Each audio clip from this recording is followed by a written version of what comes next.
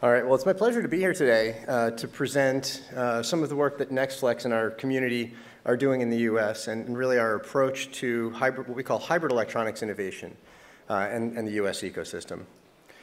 So I'll just start off with a really quick acknowledgement. NextFlex is a US federal government-sponsored manufacturing institute, sponsored through the Department of Defense, but for purposes that are driven toward US manufacturing opportunities and competitiveness. And so these are my opinions, not those of the government's.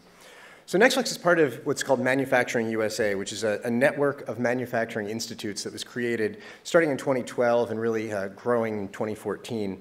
It includes currently 17 institutes, each focused in different areas of technology, with NextFlex focusing on hybrid electronics. And each of these institutes operates independently, but share a common mission, which is first to advance the technology in our respective spaces.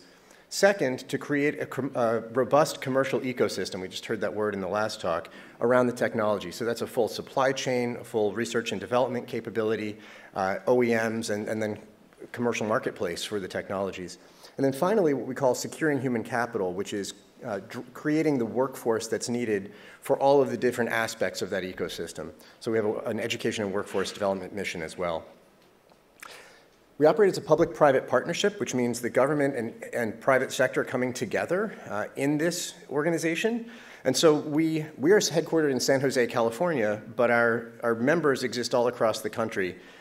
We're an active participant in that ecosystem. We're not just someone who coordinates, but we actually participate in doing some of the research and development and then transitions out into the industry. We have more than 100 we call tiered members and more than 250 total members, including some of our extended ecosystem.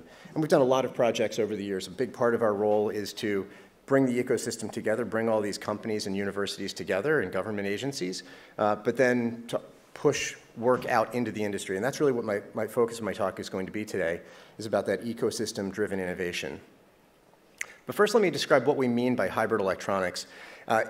Some people refer to it as printed electronics, but if you roll the clock back more than 10 years, printed electronics was often used specifically to describe printing all the elements of the system, so printing the transistors, and we chose to really use the term hybrid electronics, or in some cases flexible hybrid electronics, to differentiate, because we are talking about using discrete components, including thin semiconductor dies and passive devices that are assembled into the devices.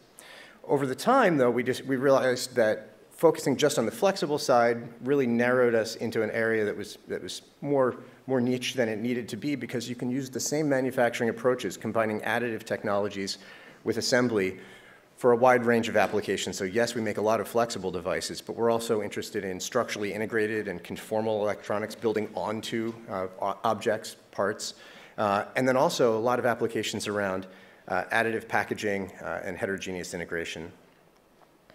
So what do we do? My talk is going to focus on the right-hand side of this chart, center and right. We convene this ecosystem, bringing together members from the US government, the industry, and academia. We drive regular communications, webinars, the virtual things, but also lots of in-person workshops and events. So we're very happy to participate in events like this, where we're not the organizers, but we get to participate. We drive 11 technical working groups that coordinate, and I'll talk a lot about what we do in developing roadmaps and bringing the partners together. Those are meant to be really driven by the ecosystem, by the manufacturers, by the suppliers, by the OEMs. We then fund projects that are based on those so that we can actually advance the technology and manufacturing capability. And as I mentioned, we do the education and workforce programs, and we have our own internal R&D and manufacturing, low-volume manufacturing capabilities. So what does that ecosystem look like? Well, one of the ways that we view it is by the company's roles within the ecosystem. And we feel that it's necessary to have the entire supply chain represented. So everyone from design and manufacturing companies to the material suppliers, equipment manufacturers, OEMs in industrial and aerospace and wearable and medical devices, and a strong academic component as well. So what do we mean by ecosystem-driven innovation? Well, we start with our technical working groups. We have 11 technical working groups that span between what we call manufacturing thrust areas, which are meant to be an all-encompassing set of the manufacturing technologies that are required to build these hybrid electronic devices. And then what we call technology platform demonstrators, which are application areas in which hybrid electronics are applied and sought by the markets. Those are not meant to cover all